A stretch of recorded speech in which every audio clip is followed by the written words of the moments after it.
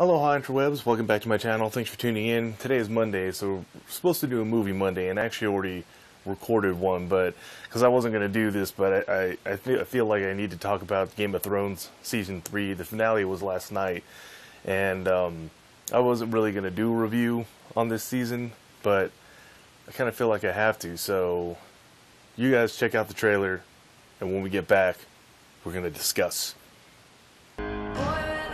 A darkness that will swallow the dawn. But the night is dark and full of terror. You're not half as clever as you think you are. Still makes me more clever than you. Alrighty, interwebs, that was Season 3 of Game of Thrones. And I don't think I've done any videos about the Game of Thrones before this one, so let me just preface this by saying that I'm pretty much a fan. I'm invested in Season 1. I got hooked on Season 2. We were excited about Season 3. My wife and I, we actually binge-watched Season 1 and Season 2 going into Season 3, and so now we're watching it, and it's over, and I was pretty disappointed in it, of the season, in and of itself. I did another review for Season 3 of The Walking Dead, which is pretty much going to go the same way as this one, because I feel like it parallels it quite a bit. I'll put the annotation over here somewhere in this video, so you can check that one out, but this was pretty much going to be the same thing, so you can just watch this one instead. I just feel like Season 1, I'm not going to do any spoilers. I'm going to speak in very general terms, so I know this is, you know, the season just ended. Some people may not have a chance to have seen the finale yet, so we're going to talk in very broad, general terms. I haven't read the books, but from what I've heard, that the Game of Thrones very closely, maybe not exactly word for word, but very closely follows the book storylines. And taking that into consideration when they're making a show of it, I know that certain things are gonna, cliffhangers are gonna happen and storylines are gonna continue. But I really felt like that Season 1, at the end of Season 1, there was some closure, and it really felt like the end of a chapter, like the end of a book, even though there was a lot of storylines that were going to continue, obviously, into, further seasons. There were a lot of things unanswered, but there were still some things that came to a head, things that came to a close, or came to a turning point where then you continue the story later on in, Season 2, which that happened. And I felt like Season 2 kind of went the same way, that there was a lot of things going on, but a lot of things came to a head, some things came to conclusions, and even the parts of the story that were going to continue, it seemed like you hit the end of a chapter,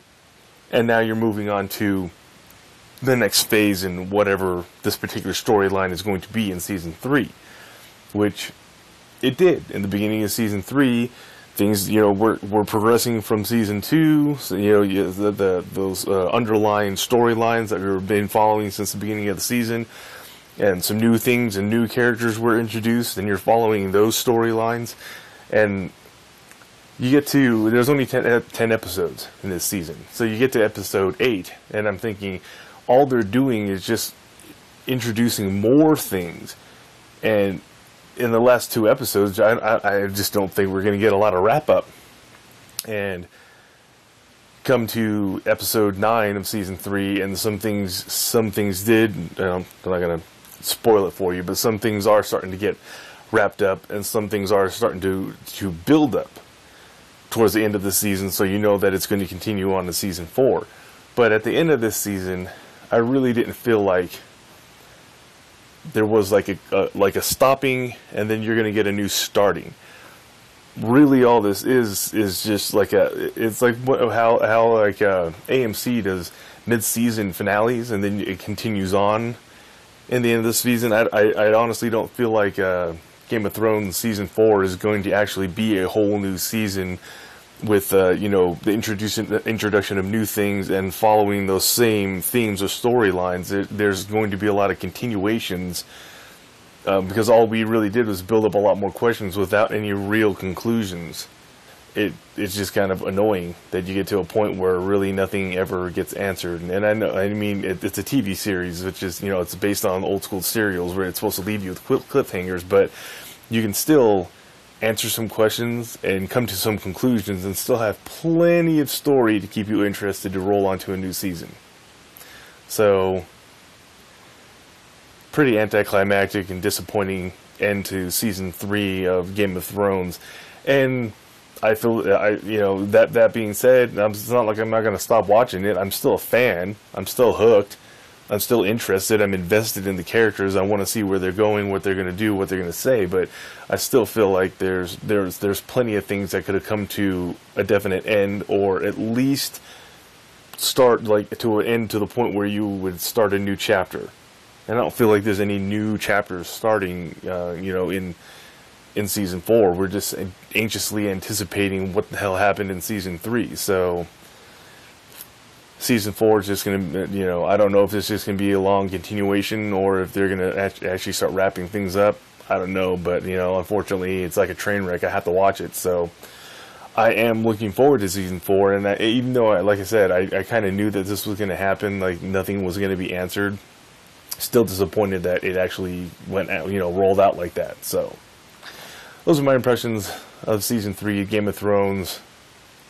I think it was pretty spoiler free, minus the clips and trailers that I'm sure are playing throughout this video. Thanks for stopping by the channel, interwebs. I appreciate it.